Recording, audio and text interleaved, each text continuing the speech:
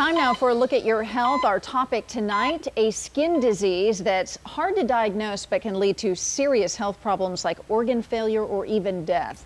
Dr. Mitchel Goldman from UCSD is here, as he is every Tuesday, to talk about scleroderma. Thank you for being here. And this is an awareness month for this particular skin disease. So tell us what it is. We've all kind of heard of it. Yes. But it sounds like it's much more serious than I think most of us are led to believe. It does. Scleroderma comes from the word sclero, which is hard, and derma, skin. And so usually what happens is patients will notice that their skin is hard, and it could be skin around the abdomen, even in the face, even on the forehead.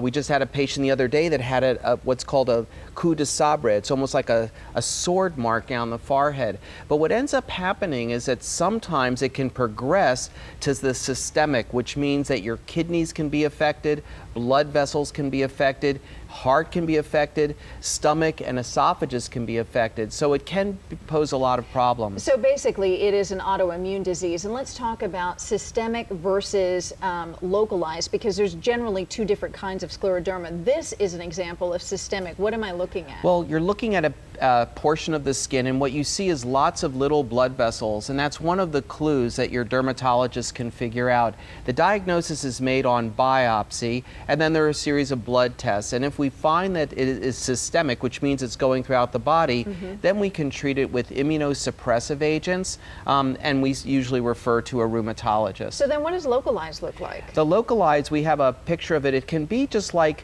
here, like you see these patches, and it could be like a bruise, and you don't know what, or like a major league hickey, but the thing is, the skin is very hard, and so that's the clue. Now, sometimes it can be brought on by an infection, and so your dermatologist may try an antibiotic, but usually the diagnosis is made by biopsy. Now, the localized form can come and go, so you can actually grow out of it. Scleroderma is more common in women, 4 times as common in women as men, and the localized form is more common in children. So we actually see it in children as well, but fortunately the children will usually grow out of it. And does it present itself the same in children, those hard sort of blotches? It really does. When you have it, you sort of know it. It's not like a guess. You know that something's definitely wrong with your skin.